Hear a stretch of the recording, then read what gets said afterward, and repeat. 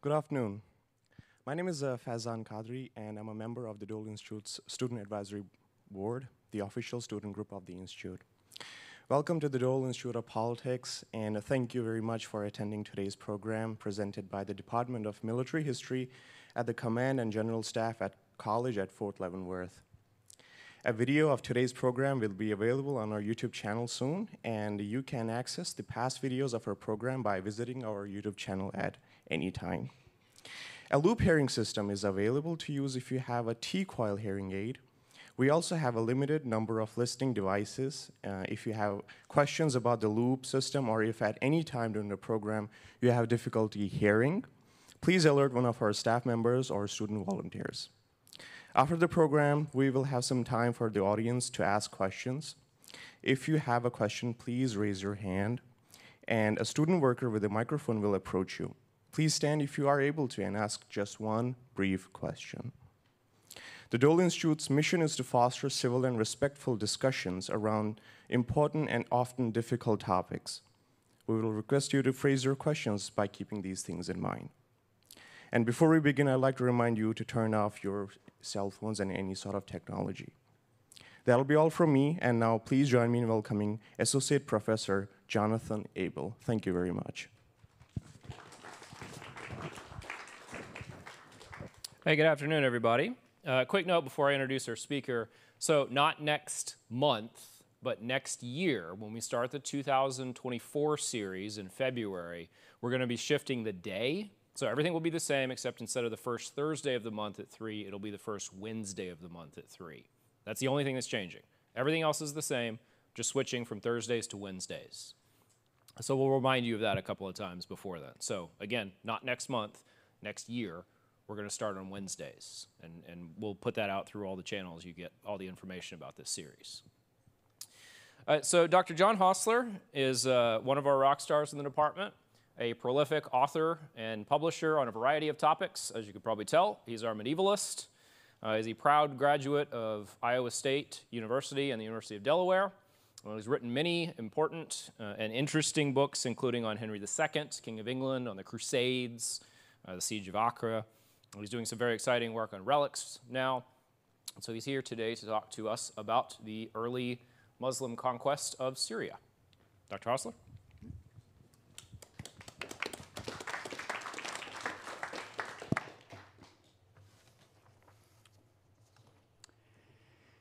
In July, there was a sign, and that was stars that shot or moved about in the air, which some call falling stars.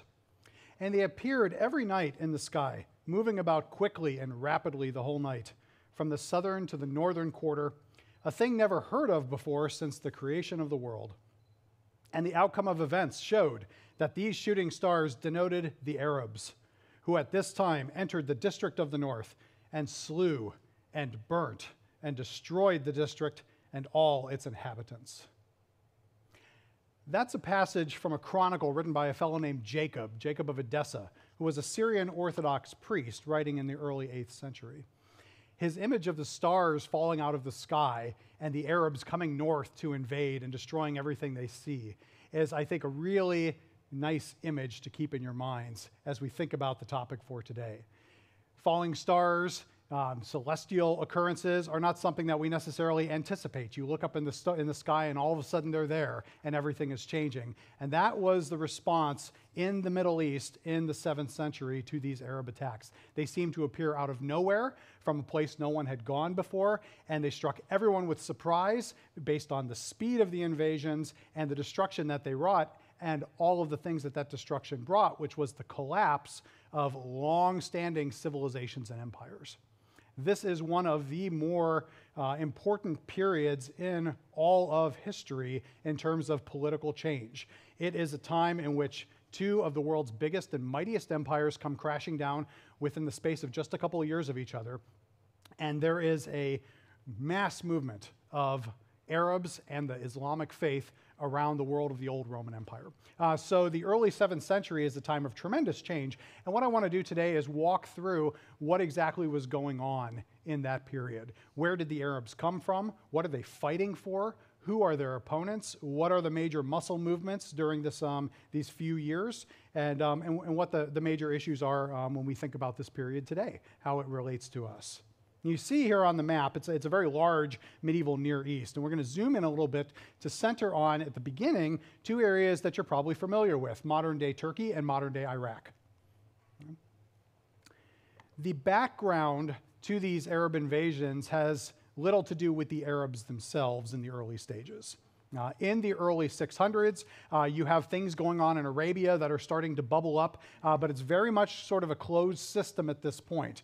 The real news is coming out up north in the lands of the Byzantine Empire, the old Eastern Roman Empire, and the Sassanid Empire of Persia.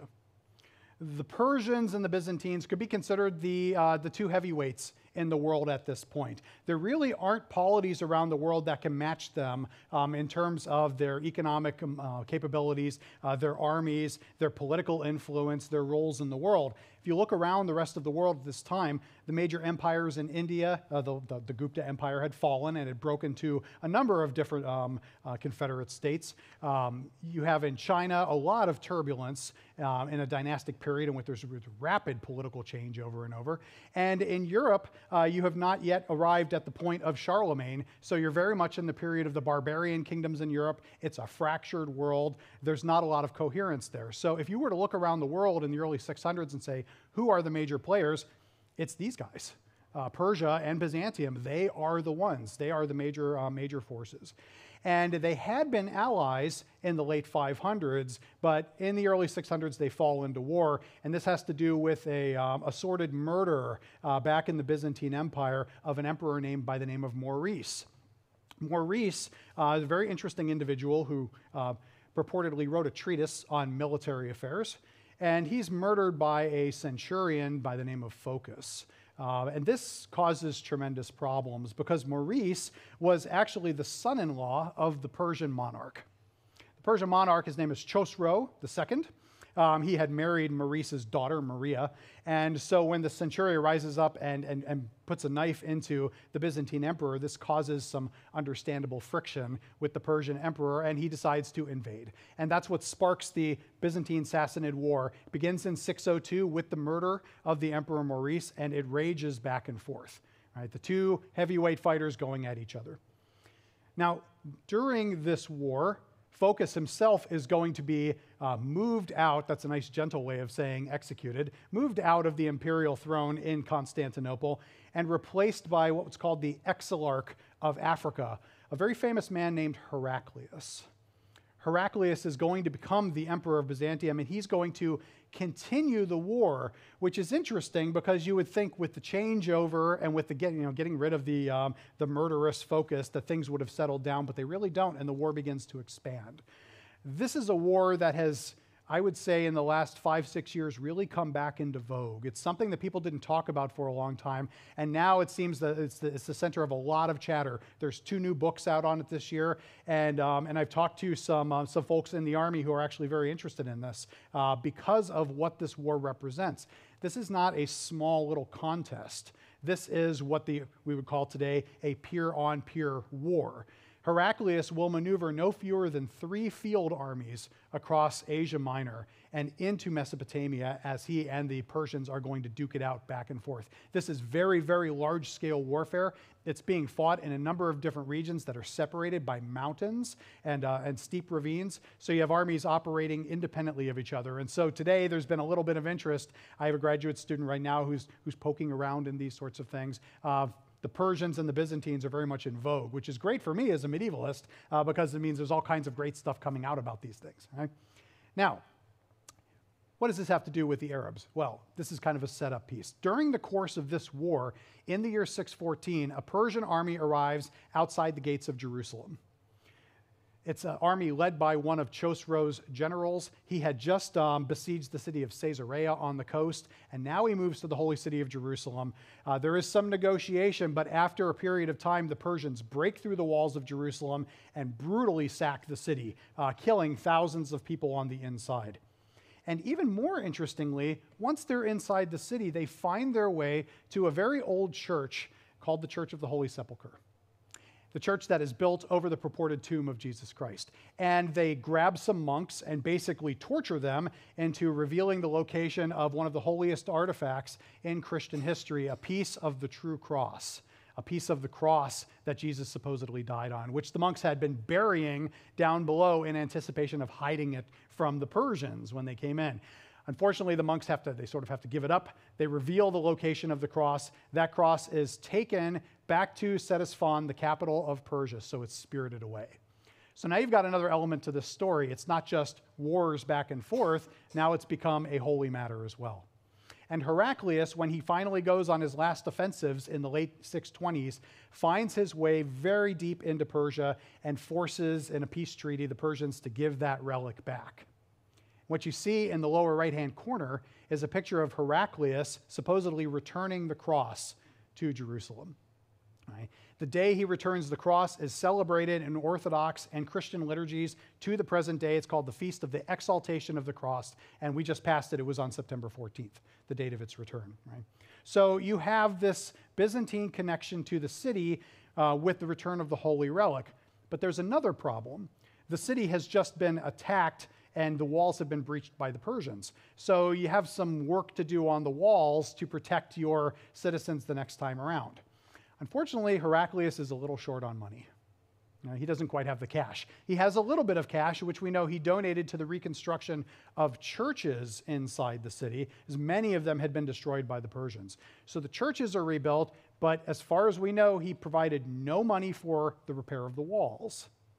And the tradition in the Byzantine frontier lands actually was for local garrison commanders to do that work themselves, right? There's not going to be money coming from the capital to fix up your walls. You have to put the money in for that, right?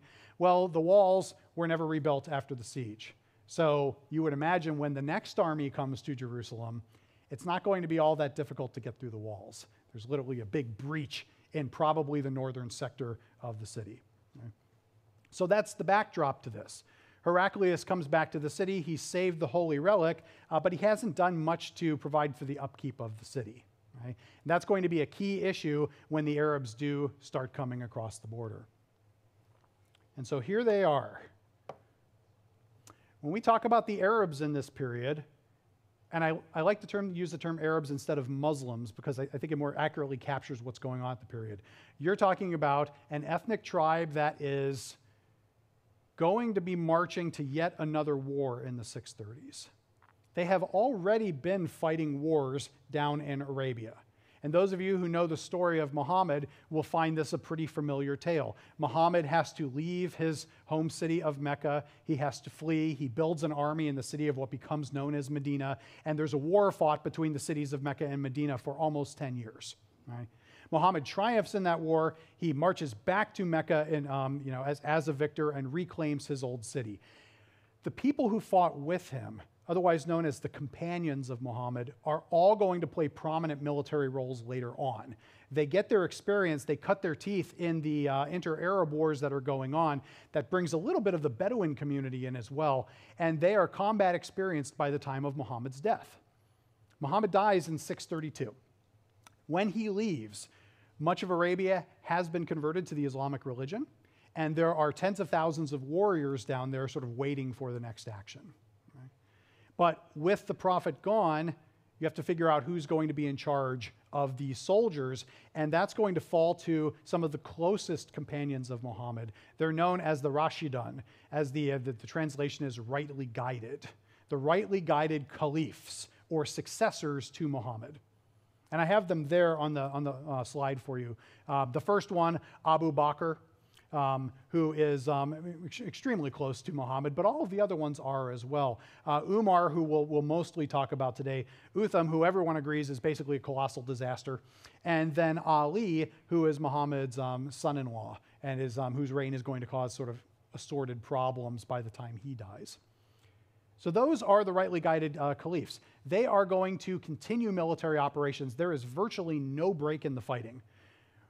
At the time of Muhammad's death, his armies are engaged in warfare. They had fought a battle against the Byzantines at the Battle of Mu'tah in 629, 3 years before he died.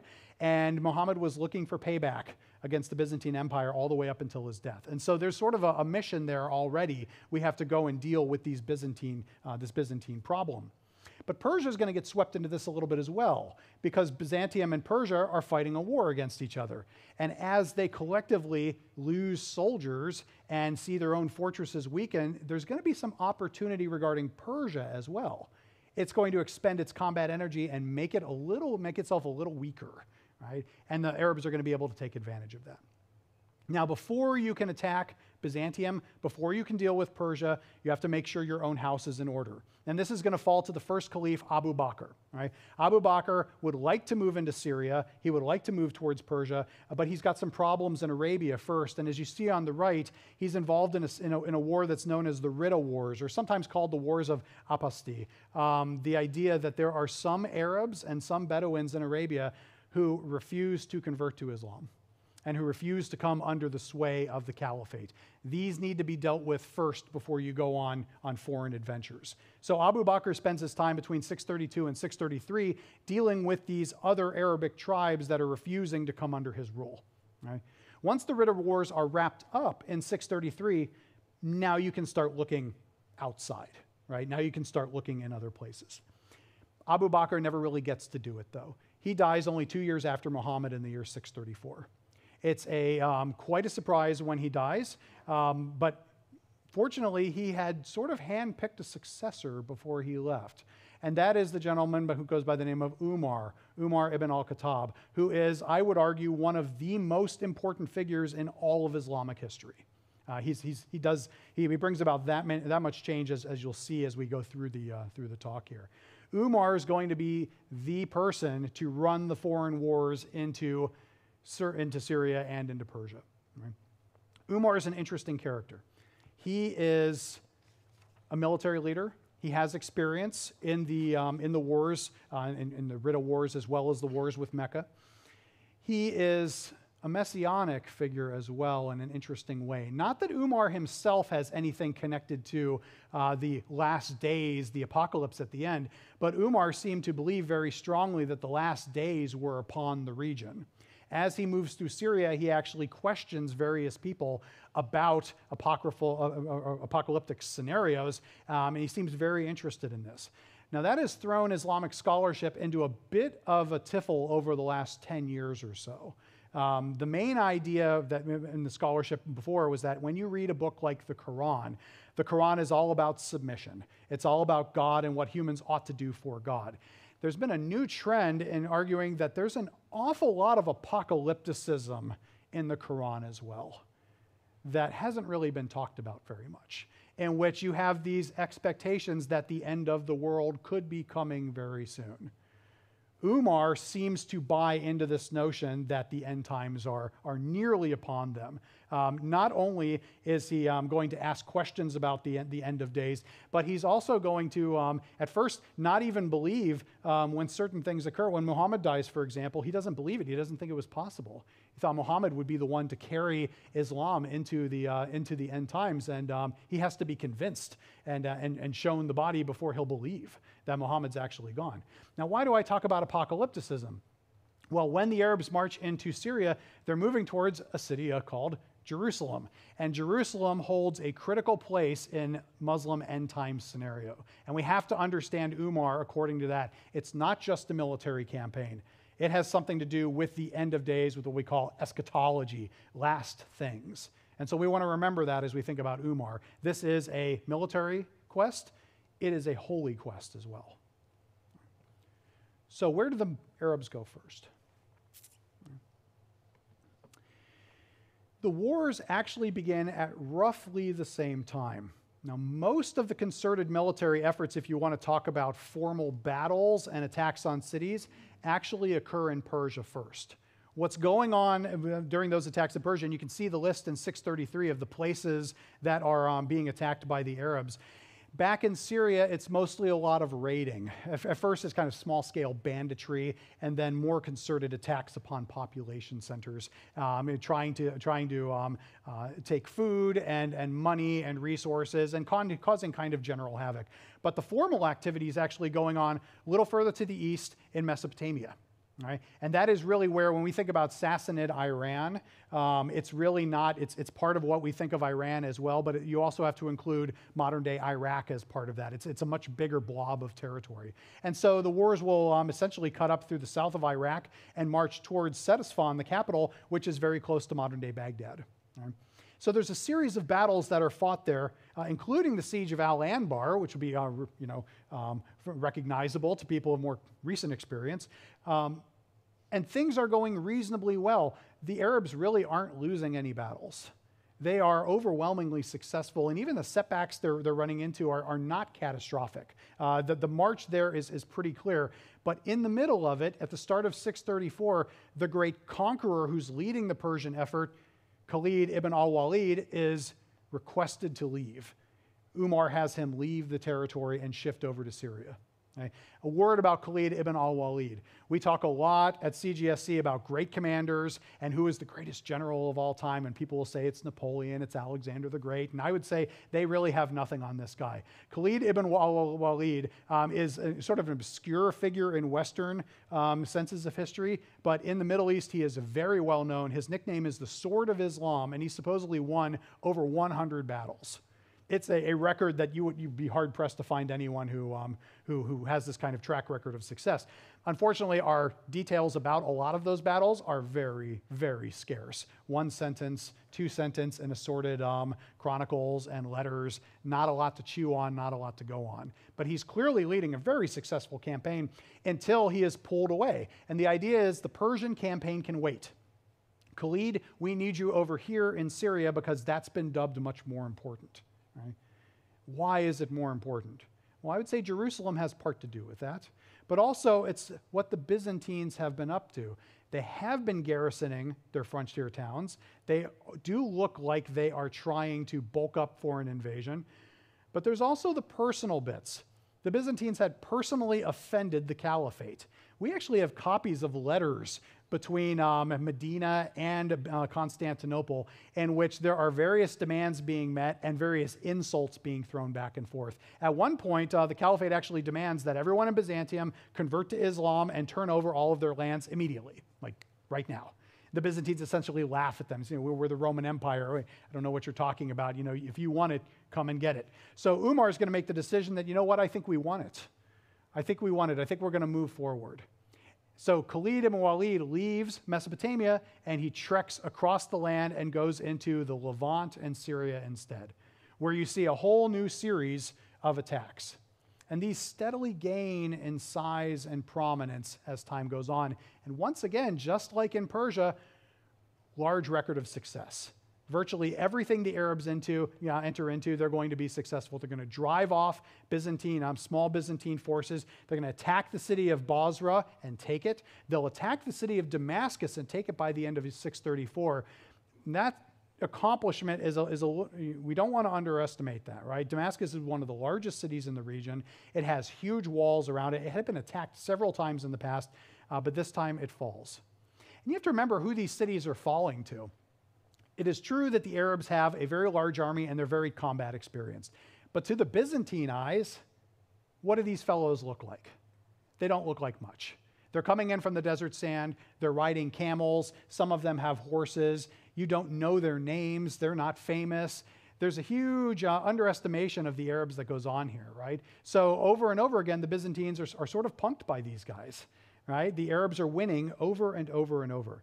And as they do, the propaganda is increasing, or at least that's what it seems like from the later Arab sources.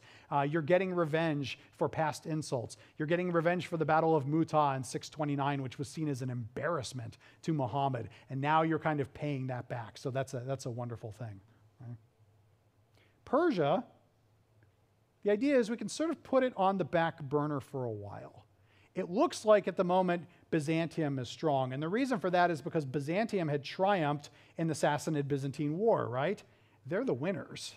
The emperor of Persia, Chosroe II, he is executed by his own people. And once he dies, there are literally not one, not two, not three, but 10 successors within a year's period, right? So people rise up to take control of Persia, and they're assassinated by their rivals, and you have a new emperor, and they're assassinated by their rivals. So what we're talking about is mass political instability here. Lately, there's been an argument saying that the Persians had also withdrawn from a treaty. They had been in some kind of military confederation with the Parthians, and they decided to sever that connection. So from first Abu Bakr's point of view and then Umar's point of view, if you look at Persia, you say that place is collapsing around itself. It has no political stability. Its armies are weaker. We were already kicking their butt when they were good, and now they're not so good. Persia can wait, right? They're the easy one. Save them for later. The tough nut to crack is the Levant and Syria. And so that's where they're going to send their forces. And Khalid ibn al-Walid will be only one part of that story. There are several other companions of Muhammad who are also well-accomplished soldiers and officers, and they're going to take part in this as well. So throughout 634 and into 635, you are going to see a lot of raiding and attacks on cities. As they mount in severity, the emperor of Byzantium, Heraclius, he knows there's a threat there, and he decides he has to do something about it. It's not that Jerusalem and these frontier towns in the Levant are worth a ton of money. That's not what it's about. If you look at Jerusalem at this time, the population is probably maybe 15,000 people. It's very small, right? The other cities are larger, but this is not the economic engine of Byzantium. What is the economic engine of Byzantium is what lies around the corner, and that's Egypt. So there is a worry here that if the Arabs manage to penetrate into Syria and establish a foothold, they could swing to the west, move into Africa, and attack the Nile system. That, now you're talking real money. That is a real problem. So you have to seal up your Syrian frontier. Now to do that, Heraclius is going to send armies forward, and you see here the commanders of this Byzantine force. The overall commander seems to have been this gentleman by the name of Vahan. That's all we know of his name. He's going to be leading a regional coalition of forces. What Heraclius will do is he'll strip the garrisons from the various Byzantine towns and cobble those Byzantine soldiers along with some other allies, Bedouins, Armenians, basically anyone he can find to scrape together into a fighting force. That's the regional force. And then there's going to be the proper Byzantine army, an expeditionary force sent forward from Constantinople. That's going to be led by the Byzantine treasurer Theodore. Right? Theodore had seen battle before. He's not exactly the greatest of generals, but in a pinch you go with what you have. Right? So you have two Byzantine armies. You have an expeditionary force, and I would consider that's the professional standing army of the Byzantine Empire. And then you have this regional force with extra manpower that Vahan's going to bring together. And you have a third ally as well, the Ghassanids, led by their king, Jabala. Now the Ghassanids, these are Arabs who have refused to convert to Islam. Right? So they're Arab allies, and that means that this war is going to be partially Arabs fighting other Arabs.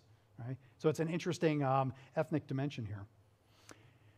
All these forces are going to start moving steadily southward. Intelligence has picked up that they're coming, and so Umar is going to respond with his own force sent into Syria. And you can see the Arabic commanders there. Those are the four principal commanders that we like to talk about. Ubayya is the man in charge. He's going to not only gain victory at this battle, but also at Jerusalem. You see Khalid ibn al-Walid as well. You have Hashim, who is the commander of the infantry, and Ammar ibn al-As, who is going to do very well in Syria, but he becomes much more famous later on because Amr is going to conquer Egypt. He's going to be the man who brings Egypt down in 646. Right? So this is a very accomplished group of people.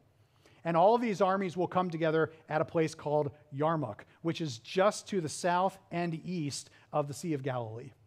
You can actually see it on the site on a clear day from Galilee. This is a 6-day battle. This is not something that happens where you just bring forces together and all of a sudden that they have this fight and it's all decided in a single day. No, it's going to take much longer than that. And you see from the geography, it's kind of an interesting landscape. You have what are known as wadis there running in that sort of forked fashion. Those are very, very steep ravines. You cannot ride horses up and down them. They're very steep, they're very rocky. And the armies are going to engage there in the center of them. There's one path to get across the Wadi you see there to the west, to that square, which is the Byzantine camp.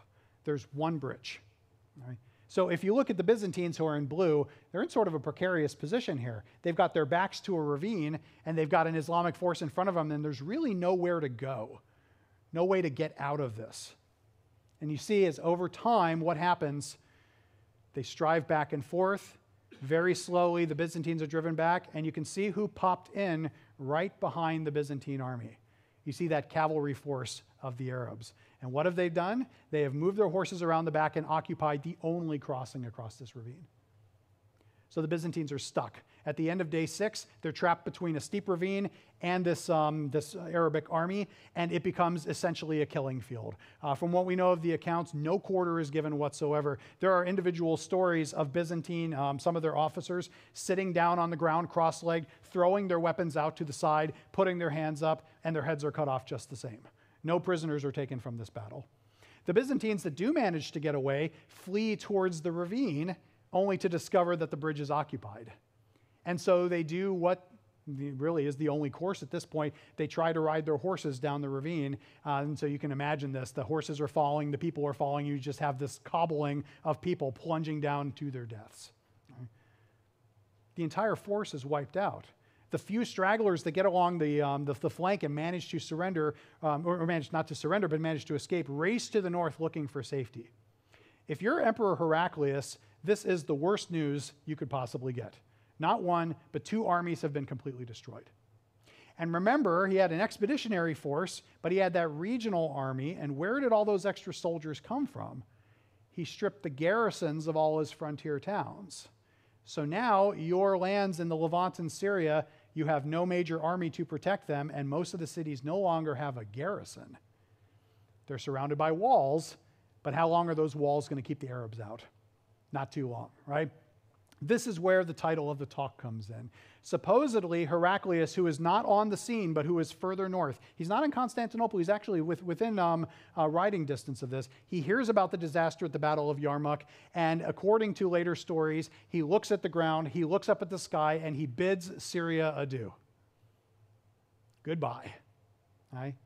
And if you look at my wife called attention to this to me this morning. If you look at the French meaning of adieu, it's not only goodbye, but it is to God. So I will see you again, Syria, only in the afterlife. Right? He gives up on it. Now, before he leaves and goes back to Constantinople, he sends messages to his garrisons and says, look, do what you can. Right?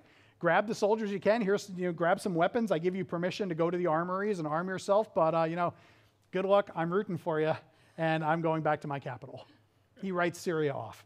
You might as well. The writing is on the wall. He knows exactly what's going to happen. With no field army to save Jerusalem, the city is mincemeat. And I would point out, if you look in the future to the more sieges of Jerusalem that are going to come through the centuries, just in the Middle Ages, there's 20 of them. In every single event, when Jerusalem does not have an army to protect it, it falls. And you can carry that all the way into the 20th century. Right? You need an army to protect this city. So the Battle of Yarmuk is a horrific moment for the Byzantines, but it is a watershed moment for the Arabs. That battle is still celebrated to this day. Yarmuk is considered one of the great moments. It ranks up there with Muhammad's retaking of Mecca and Saladin's liberation of Jerusalem in 1187. It is one of those great moments. And for orchestrating all of this, the Caliph Umar is celebrated as one of the great champions of Islam. And once again, when you talk about great Islamic conquerors, there are 3 names that are always at the top. It is Muhammad, Saladin, and Umar. Those are the top guys. Umar and Saladin are routinely compared to each other as the great champions. So what does Umar do now? The Byzantine field army is gone. He just has to move on Jerusalem. Remember, as we said, the walls of Jerusalem, which had been breached, had never been repaired. You don't have to worry about Byzantines coming to its aid, so you bring your force to the city, you set up a siege, and you wait. The garrison inside, small as it is, and the patriarch who is manning the defense, they know they are weak. They do what they can. They shoot off a few showers of arrows. They charge from the gate a couple times. They're beaten back instantly. They have no ability to hold this city, and the patriarch knows it. You have to surrender. You have to surrender or everyone inside is going to die. The rules of engagement throughout the Middle Ages are if you want to negotiate, then you can save the lives of the people inside. If you negotiate a good surrender, quarter will be given and arrangements can be made. But if you decide no negotiation, once the army breaks through that wall, all bets are off. All bets are off. So he knows, the patriarch, that the citizens will be raped and murdered. That's what happens in sacks of cities. The whole city will be despoiled. And he's a little worried about that because remember, it's not just any city, it's the city of Jerusalem. It has a piece of the true cross inside of it. It has the Church of the Holy Sepulchre. It has where Jesus was put on trial, where he walked to his death and the spot of his resurrection. So this is not a city you can just let someone else have. So you see Umar there looking at the city. The second rightly guided caliph, he's going to make a deal with the patriarch. And the deal is known as Umar's assurance. They strike up a contract which essentially says the Arabs get the city. We're the conquerors, we get the spoils. But the Christians can stay here, they can keep their houses, they can keep their properties, and they can continue worshiping in their churches. The Muslims, however, get the Temple Mount. The Temple Mount is going to go to Islam, and there will be no Christians up there praying. And at the time, the patriarch says that sounds like a really good deal because the Temple Mount's being used as a garbage dump. Christians don't really care about the Temple Mount at this period. It holds very little significance to them. Yeah, maybe Jesus wandered around up there and drove people out of the temple, but the real holy spots for Christianity in this period is the spot of Jesus's trial, crucifixion, burial, resurrection. Those are the parts that matter, right? So he trades the Temple Mount for the rest of the city. That agreement forms the core of a long-standing agreement in the city of Jerusalem that is still in effect to this day. It's referred to as the status quo agreement. The idea that these Christian churches are able to operate, are able to survive, and that there is religious liberty inside the town. Bit of a footnote here. The patriarch also asks Umar for a favor when they work out this deal. He says, it's great that you're going to give us our lands. We are so happy. Thank you for not killing us. Could you please make sure there's no Jews around? We don't want the Jews in the city. Can you throw the Jews out of the city as well? And Umar agrees. And so all the Jews in Jerusalem are tossed out of town, right? But it seems from some various sources that just a couple years after this, Umar actually brings the Jews back in. He actually invites them back into the city. He says, look, this isn't my beef with the Jews. I want them to come back into town. Okay? So within just a couple of years of Jerusalem's fall, you have a very interesting situation in Jerusalem. It's under Muslim ownership, but you have Christian and Jewish right to worship in the city, which is a strange thing to think about just a few years after the death of Muhammad, right? We typically don't think about religious plurality and diversity in this period, but that's exactly what you have. And for Umar, it's especially gratifying because if you look at the map of Jerusalem, now that he's got the Temple Mount, he also has this right here known as the Gate of Mercy. Today, it's referred to as the Golden Gate. This is where, for Islam, the end time scenario will kick in. It is where a person by the name of the Dajjal, the Antichrist, will be killed by the righteous, and there's a little building called the Dome of the Chain where the final judgment will take place. So for Umar, this is fantastic. He's got a city, his Byzantine enemies have been destroyed, and he has the spot where he believes the apocalypse will take place.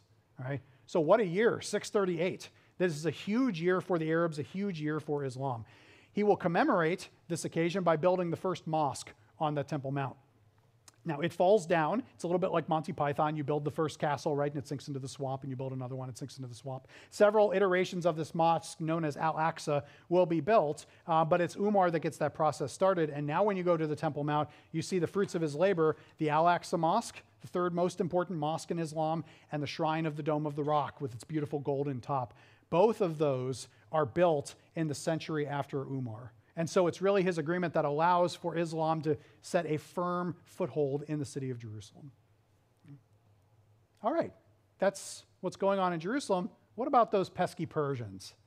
Umar hasn't forgotten about them. Right? We're going to deal with them in due course as well. Now that Syria has essentially been taken care of because Heraclius has fled the scene, and I should note that after Jerusalem, a succession of Syrian cities just fall into the Arab hands. I mean, it's just like a waterfall. Just one by one, they all get washed away. Right?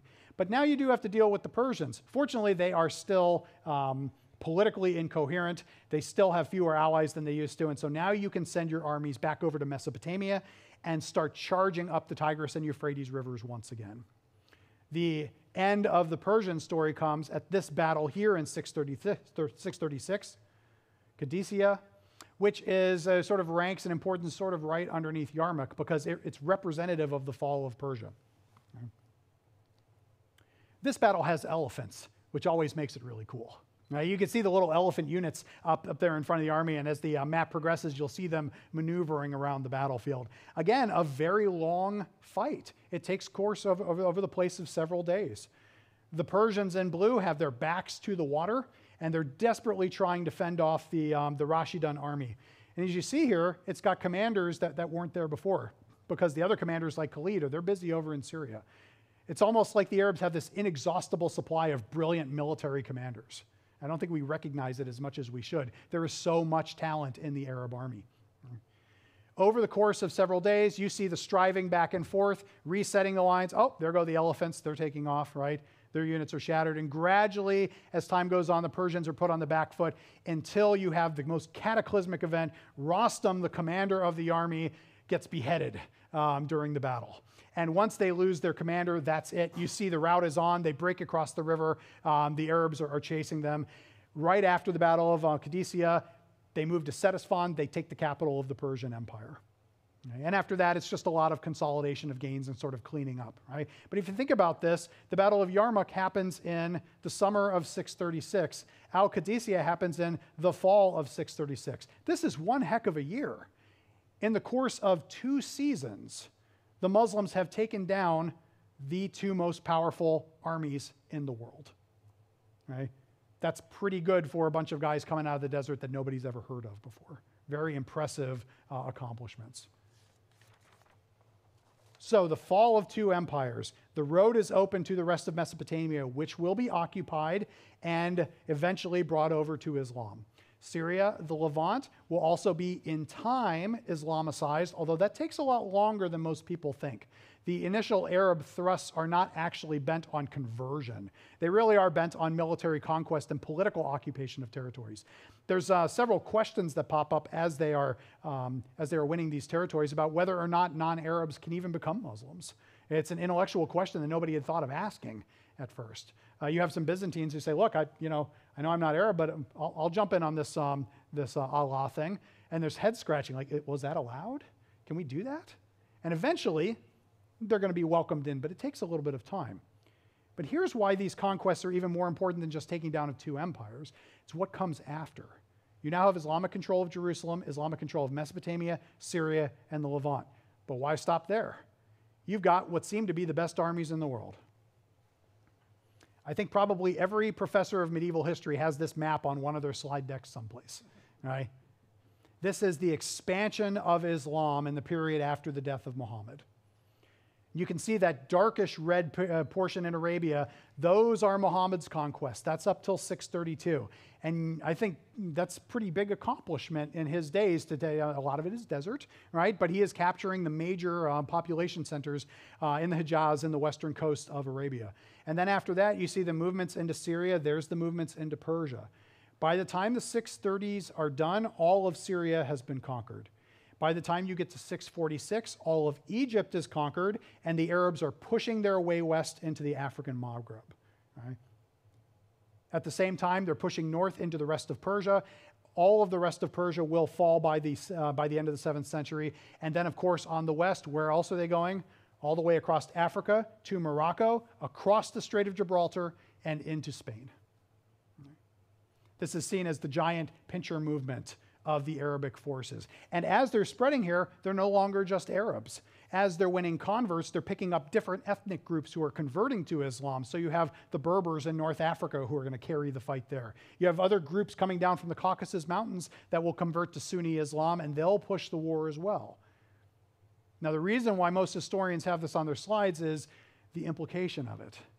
If the Arabs are curling up on one side into Central Asia, and if they are curling up the other side into Spain, where are they going next?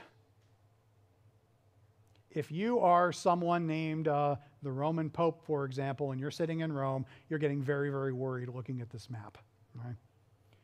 Are the Muslims coming for us? Now, Some people have taken this a little too far. You'll frequently hear people say, well, this is the doom of Christendom. It's about to fall. Because the Muslims would have pushed further. They would have ended the Christian faith. They would have destroyed everything. And frankly, I think that's a little bit of nonsense, right? It's a more slippery slope than anything. But surely, if you are a political leader sitting there in what we would call modern-day France, a man some of you may have heard of by the name of Charles Martel, you are very concerned that the Arabs are coming your direction, and you need to put a stop to this, right? If you're in Constantinople, you're the Byzantine emperor, you're also worried. There are multiple attacks against Constantinople. The first one happens in the late 600s, and then another one happens in the year 717. Both huge naval assaults against the capital city of Byzantium. Those naval assaults are beaten back through part technological and, if you believe the sources, part miraculous means. The technological one is the advent of what we call Greek fire. And we have manuscript illuminations of the Greeks using Greek fire to set fire to the ships coming up from Egypt. And then the other mighty weapon is another piece of that true cross. And there's a story in 717 where the emperor of Byzantium, Leo III, takes a piece of that cross and carries it to the water and slams it down into the Bosphorus, at which point the waves start cavorting back and forth, and all of the Arab ships are, they cavitate and they get sunk right on the spot. And then, of course, as a poetic justice afterwards, the Arabic admirals wash ashore and immediately prostrate themselves in front of the church and become Christians. Right? And we kind of look at that part of the story and we're like, yeah, that's propaganda. But the point here is that the Arabs are on the march, and these other groups that convert to Islam are going to join them. This is a permanent change from the old world that went before. This is over half of the territory of the old Roman Empire. And it has fallen. You have to think about the speed of this. All of this is accomplished by the time you get to the end of the 7th century, right? So just a few decades. The territory that the Romans took centuries to build, the Arabs grab over half of it in just a few decades. So I think when you think about the attacks of the 630s, the conquests of Persia, the conquests of Syria, the most useful way to think about it is more in the world historical context. It's not just localized fighting. It's not just a grudge match between an upstart dynasty and an old empire who doesn't think they have a place in the world. These are world historical events. They are permanently changing the landscape of the Mediterranean world. Islam will come to North Africa. It will never leave. Islam will come to the Near East. It will come to Iran. It never leaves. And there's going to be efforts in the successive centuries to throw them out. You'll see lots of crusades, you'll see lots of invasions, and they're all going to fail. So it really is the Arabic invasions of the 630s that set the context for a whole new world. Thank you.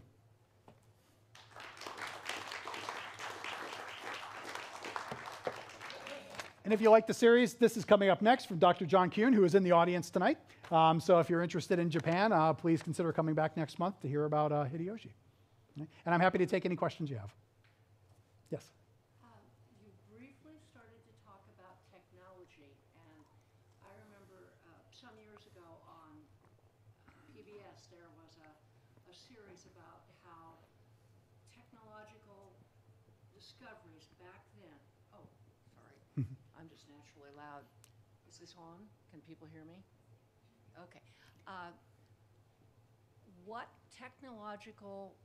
What is the number one technological change that the Arab invasions brought that stayed with the civilizations that they conquered? Mathematics is the one I always think about. Is their work in mathematics? Yeah, it's a little tough to say in this period because when you talk about the sort of the flowering of Islamic arts and literature and mathematics and science, you have all of that, but it doesn't happen in the very early years. We tend to think more of that with what's known as the Abbasid Caliphate later on, once you get to the 8th, 9th, and then especially 10th, 11th, and 12th centuries. Yeah, so the golden era, right? So this enables that to happen, but there is actually some lag time in between those things. And I don't know that we have a definite reason for that, but the Islamic world, you look at the map and it looks like a unified push. very quickly it becomes heavily disunified, right? You have the assassination of Ali, the fourth caliph. You have the Sunni and Shia split, which essentially happens in the year 680. You have the overthrowing of the Rashidun by a group of Syrians, the Umayyad Caliphate, who then get overthrown in 750 by the Iraqis. And so there's an awful lot of change. And so at that point, it becomes harder to say, is this because of a concerted Muslim push of science and technology and these other things? Or is it more of a a diverse push? Because if you look at these cities, there are Muslim converts and there are Arabs living in them, but you also have Jews and you also have Eastern Orthodox Christians. And they're driving a lot of this innovation as well. So what I found in my research is, for example, if you talk about like law, for instance, you have in various cities Muslim and Jewish law schools operating right next to each other. And they're actually in discussions with each other. Yeah, and in medicine, and you have some great movements forward on the Islamic side, but also on the Jewish side. And so to figure out what's going on, you kind of have to step back and say, okay, so who's talking to who? Who's alive when? Where do they go? Where is a book written? What library has it? What school is opened? And that's kind of a more complicated story. But I would say what this does is it ushers in the possibility for those things. The question is would those things have happened without Islam? And I don't know. I can't answer yay or nay on that. The Byzantines are very smart of their own accord. The Persians are doing amazing things. And so when you get these periods of these renaissances, these golden ages, right? I tend to see them as kind of the multicolored cloth, right? I mean, they're so intricate and woven together. Yeah. Mm-hmm.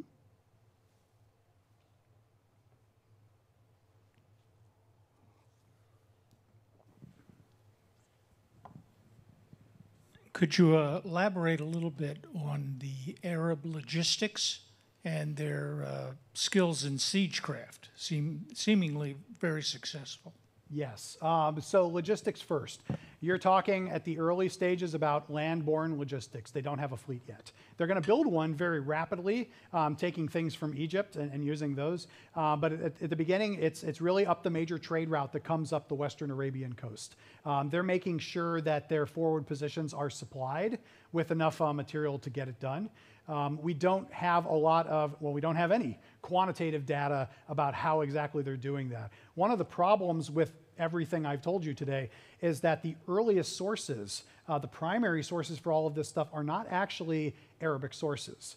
They're Christian sources. They're Syriac, they're Armenian, and they frankly are on the receiving end, and they're not looking very closely at what's being dragged where and what's being taken where. By the time you get to the really good Islamic sources, historians like a gentleman by the name of al-Tabari, who's one of the most famous Muslim historians, he's providing some of that information, but it's so late, it's like 200 years later. So it's very difficult to reconstruct exactly how they're moving their forces. Siegecraft's a little better because the people on the receiving end know what's going on and they can see exactly what's happening. They tend to employ a lot of different methods for siegecraft. We know they use catapults. We know they do sapping. They will tunnel under walls. They use blackmail, psychological techniques. One very interesting technique is to slip spies into the city.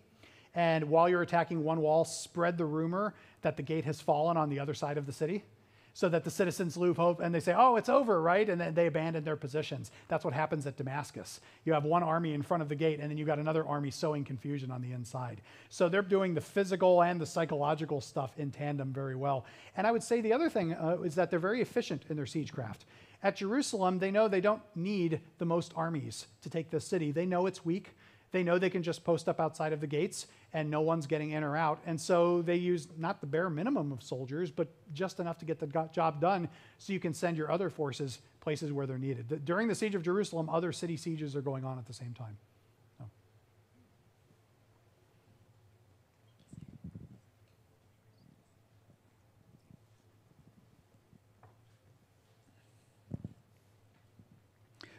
First of all, I enjoyed your presentation. You talk about campaigns and battles, etc. But my question is whether you have any idea of the actual number of troops engaged in these conflicts. You talk about 3 different theaters in the struggle between the Byzantines and the Persians that you began your talk with, but I just wondered if you knew how many actual troops were involved in those three different theaters. Also, Battle of Yarmuk, Battle of Qadisiyah, if you had any idea of what the actual scale of the forces was there. Yeah, hard questions to answer, real hard. Early medieval military history is tough because the numbers are usually inflated. They're usually written down much later and they're highly untrustworthy. So the only way to untangle them is to say, well, if a source says there were 50,000 people at the battle, is to do a kind of a contextual look and say, okay, well, how many people lived in that city? How many forces had been raised in earlier places? Do we know what the rough demographics are? Can we kind of put it together? What it seems to be, the answers I've seen is that Yarmuk and Qadisiyah are probably being fought between 30 and 40,000 soldiers each, which for the Middle Ages is massive. Right? Those are huge numbers for the Middle Ages. The other encounters are going to have smaller forces because they're marching in separate armies and they're not always coalescing together. For Heraclius, for his field armies in Asia Minor, those seem to have been on that same scale. So you might have 25,000 over here, you might have 30,000. You could probably compare it to, I suppose, Napoleonic Corps, right? 20, 30,000 apiece moving. But again, it's very difficult. The Byzantine sources are better for those discussions, but again, they're always presented in round numbers, and every time I see a round number, just the doubt flows right through my head. It's way too convenient to give me an even 15,000, right? Because I know it wasn't, right? So it's tough, but the big engagements in this period, there are sizable forces there. Everything else is kind of a crapshoot. You may only have 2,000 to 3,000 soldiers outside of a city attacking it. Great question. We had one down here. Pretty up close and personal, too. To some extent, although the Arabs are using horse archery to a great extent, but you can still see who you're shooting at. Yeah, absolutely.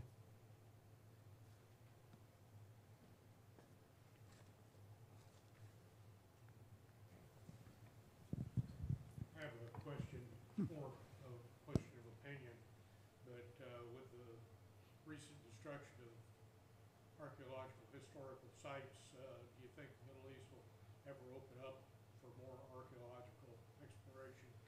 I hope so. It's actually, there are some good tidings right now. One thing I'll point to is the renewed activity in Saudi Arabia, where there's a lot more digging going on and pulling up old sites. The Saudi government has decided that there's some tourism to be found with some of these things, and then they're allowing excavation to go forward. It's still very fruitful in Israel. It's reasonable in Jordan. Syria is the big problem, and then I would say also Iran. You're just not going to get into those places to do serious digs right now. A lot of the great remains in Syria were damaged by the civil war and have not yet been repaired. So I'm optimistic on the more southern end, more optimistic than further up north. Yeah, but it's tough, and I have colleagues who dig actively over there, and they want to get into these places, but untangling the politics of it is really, really hard. So we can hope for the best. I think there's decent signs on the horizon. Yeah. That's a very general answer to your question, but that's how I see it right now. Yeah. Tom? I have another question. This is a larger question. You described this explosive growth of Arabian influence and dominance in the Near East, 1632 to 1711 or 711, 80 years, just 80 years, this explosive growth in their power. And there are a couple of other cases of this happening. Alexander's empire happened suddenly, and Genghis Khan's empire is put together suddenly, so it's not the only case. And you described this as the Byzantines looking at this and saying it's like shooting stars, huge and inexplicable and magical. But my question to you is, if you had to explain it, how would you? I think you can't explain it without talking about the religious fervor of early Islam. This is a missionary faith.